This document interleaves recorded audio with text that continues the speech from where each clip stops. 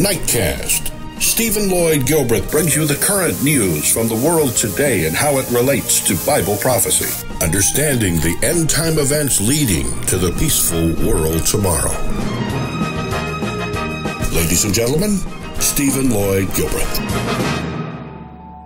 Good evening, friends, and welcome to the September 8, 2014 edition of Nightcast. I'm going to open up, friends, tonight with something I think at least a lot of you ladies will find to be good news, exciting, wonderful news in a world that is filled with a lot of trouble and chaos.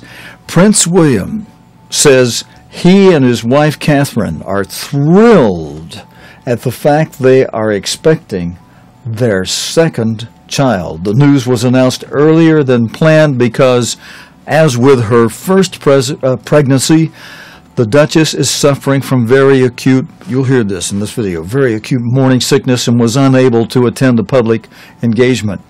Other members of the royal family have expressed their delight at the news, which has made headlines around the world. Nicholas Witchell has the honor of having tonight's opening good news report.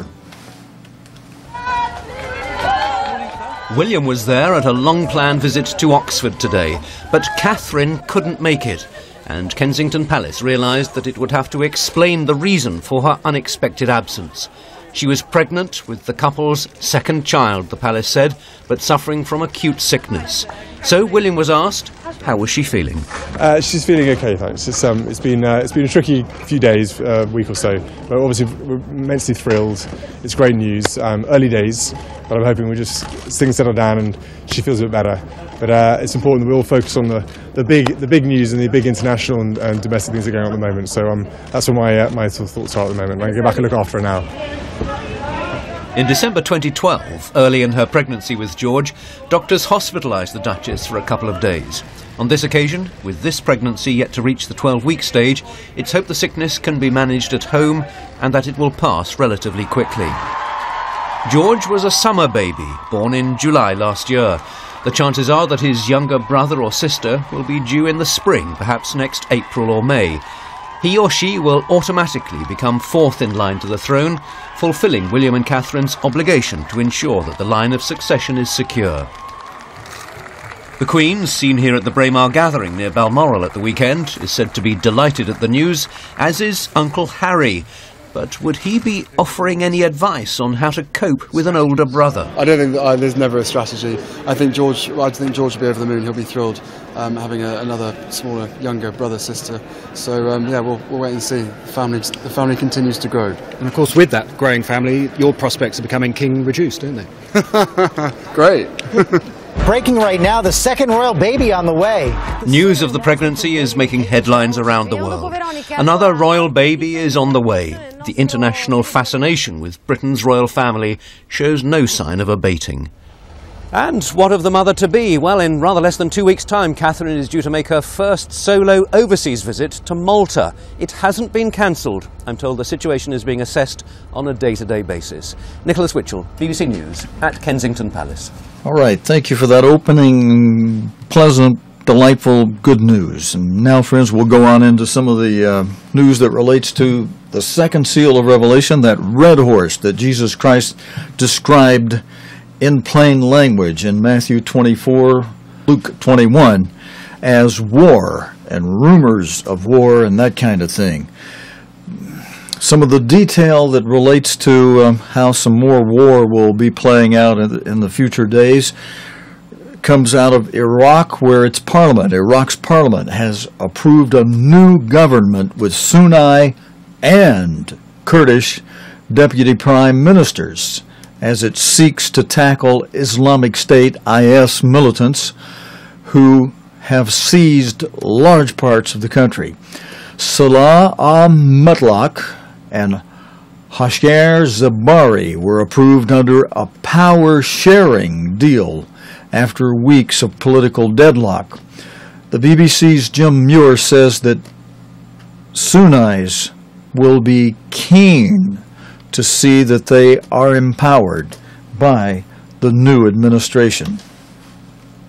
Well, for the Americans, they're absolutely vital because had there not been an inclusive, or at least a nominally inclusive Sunni involvement in this new government, they would find themselves basically acting as the air force for Shiite militias, because that's what's been happening. And if they wanted to continue driving into Sunni areas, they'd find themselves in a very sectarian situation. So the hope is that this new government, which does have Sunnis on board, it's brought the Kurds back in. Both of them, Sunnis and Kurds, had been pulled out of Nouri al-Maliki's outgoing government, accusing him of sectarian policies and basically monopolizing power. They're both back in, but the Kurds are saying that they're there for 3 months, and then they'll see if all their grievances haven't been met, then they may pull out. And they want actually paying within a week, because they haven't had their share of the budget for 9 months now, and there's no cash in Kurdistan. So they've all got their conditions, and the Sunnis will be looking to see that this government actually carries out what it said it will do, or what it's hinted it will do, which is to give more power to the provinces, basically to empower the Sunnis, so they feel they're part of this process and not excluded as they felt under Nouri al-Maliki. So it's going to take some time before that feeling gets through on the ground and actually wins Sunnis away from the radicals of ISIS or the Islamic State, who in a way have been a vehicle for general Sunni grievances against the Shia-dominated system in Baghdad. Okay, friends, and by the way, I just noticed that when I pulled the horses big on the screen that the lower third is showing the incorrect date. We're going to have to fix that, so I won't use I only have a couple more stories tonight. We've got a light night. I'm still in a recovery stage from whatever it was that was causing me to have a stomach problem over the weekend and do some throwing up, so it's left me a little bit weakened, but we're going to cover the major points tonight. In our next story, related to the second major crisis worldwide right now that's going on that could help either one of these, this Islamic State thing we were just looking at, or this other major crisis in the world, could have a lot to do with helping the United States of Europe, that we're looking to come together in a certain way that will give its power to one dictator head, one emperor, new Holy Roman Emperor of a revived Holy Roman Empire that will be the head of a system that the Bible calls the beast and the image of the beast. And either one of these things could help pull that together, along with something else I'm going to mention before we close tonight. But the other thing that could pull this together, beside the Islamic State situation in the Middle East, is the Ukraine situation in Europe. Russia today has warned that this could affect some of you who watch this program, who in just September 25, where are we now? September 25 is the next Holy Day. That's Feast of Trumpets. 9 days after that, Day of Atonement. 5 days after that is the Feast of Tabernacles begins. So we're talking about in October 9. So not that far away, the Feast of Tabernacles. Some of you will be flying to destinations, perhaps around the world. This story could very much affect you. Russia has warned that it could block international flights through its airspace if the EU goes ahead with new measures over the Ukraine conflict. The European Union says new sanctions against Russia should be adopted shortly and would take effect tomorrow, on Tuesday. Steve Rosenberg has this report. Not holding back at all and threatening to close Russian airspace if the EU went ahead with further sanctions. So that, in effect, would mean that if European airlines are flying to Asia through Russia, they would have to go around Russia. So that would mean a huge detour. That would make for longer journeys, more expensive journeys. And Mr. Medvedev made it clear he thought that would lead to the bankruptcy of a number of Western airlines.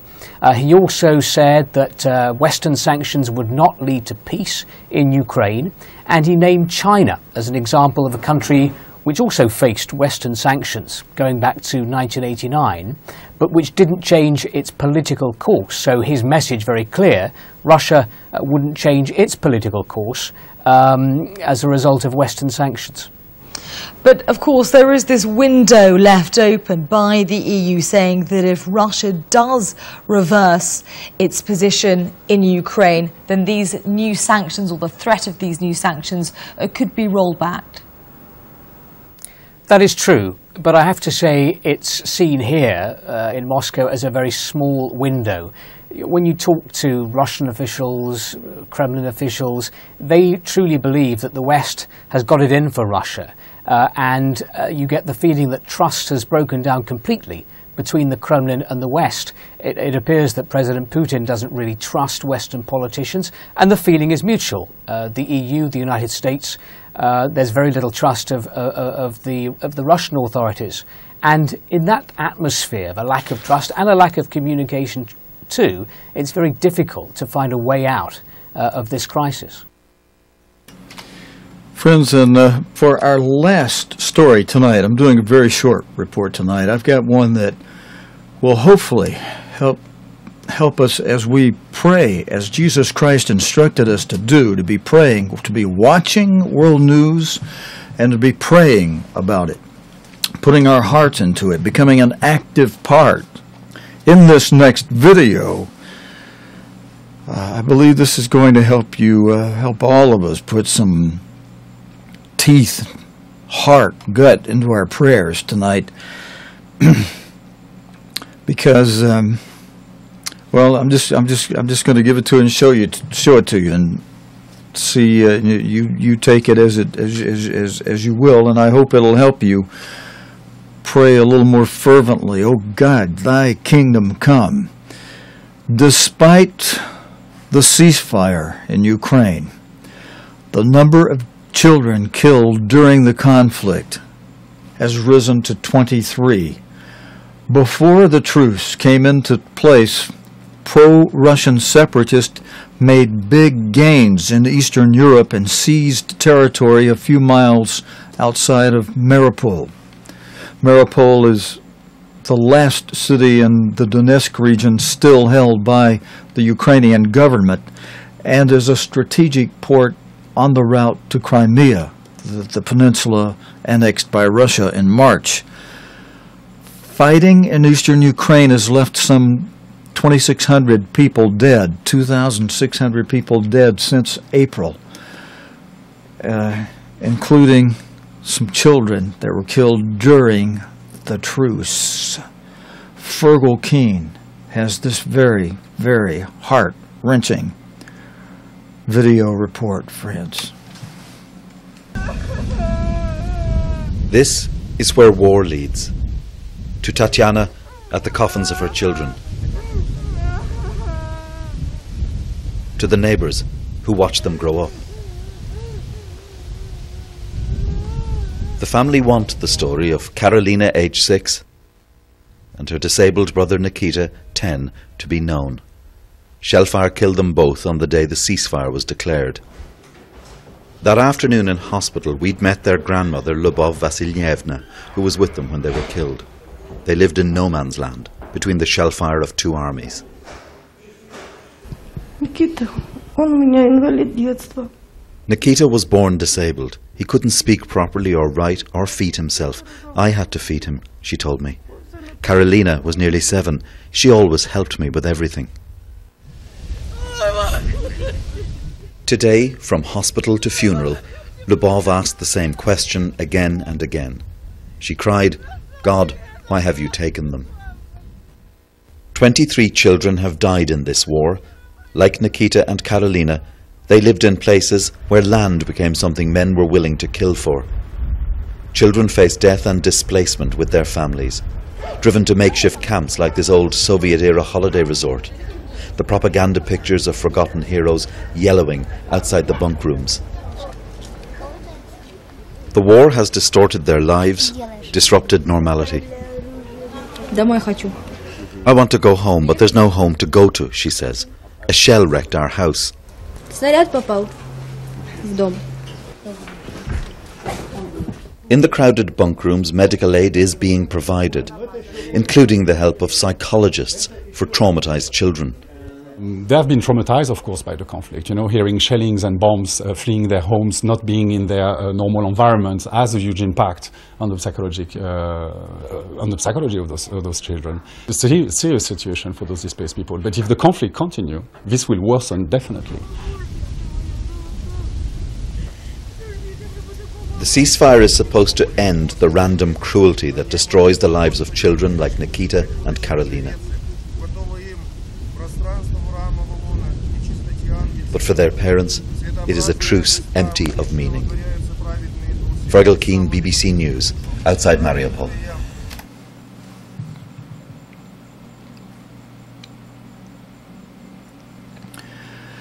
Friends, if you were able to watch that without a tear in your eye, then perhaps if you're watching live, you better go find this in the video archive and watch it again, because we need to be softened up to things like this going on in the world. And remember that Jesus Christ wept when he looked at the conditions of going on in some of the areas around him. And some of you have been asking, I've seen some of the things on social media where some, even among those who fellowship with us, have been asking, why can God allow, like the woman here was asking, why's God allow this kind of thing to happen?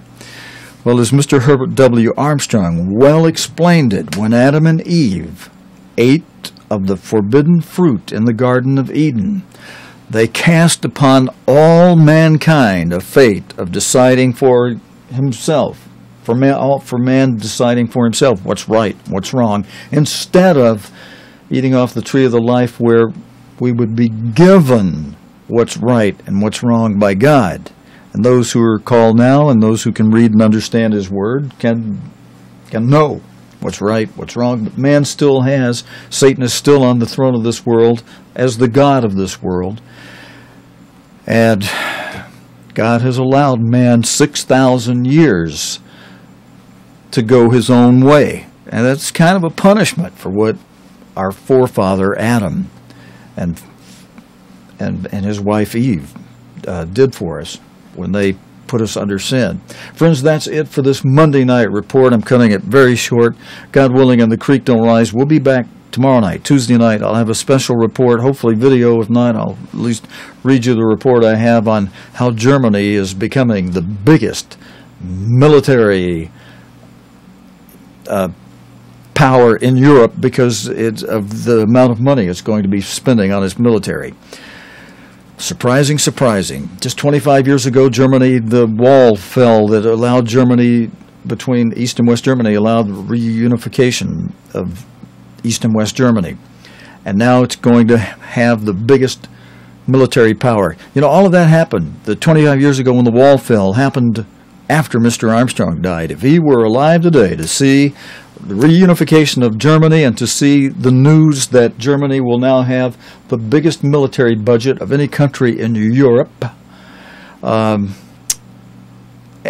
if men only could understand prophecy, I was going to say, if he were alive to see that, he would be aghast and wonder about the stupidity of the governments that fought against Germany in World War II. And why don't you remember World War I, World War II, lessons from history? You don't let that kind of an enemy rebound and have the biggest army military budget in Europe. We'll cover more on that tomorrow night. God willing, Creek Don't Rise. We'll be back Tuesday night with the day's current news related to the Bible and prophecy here on Nightcast. Until next time, friends, your host, Stephen Lloyd Gilbreth, saying so long and good night.